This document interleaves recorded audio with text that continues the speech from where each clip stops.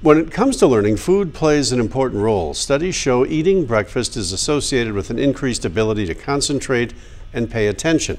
And regular breakfast eating is associated with better academic performance. A registered dietitian with Gunderson Health System says there are a couple of basic things to keep in mind when choosing a good breakfast. Ideally, you'd be able to get some protein and some fiber in the morning. The protein and the fiber are going to be more satisfying, more filling, and they're also going to take longer to digest, so they're going to stick with you a lot longer. Olstead says an easy way to include more fiber is to eat whole fruit instead of drinking juice.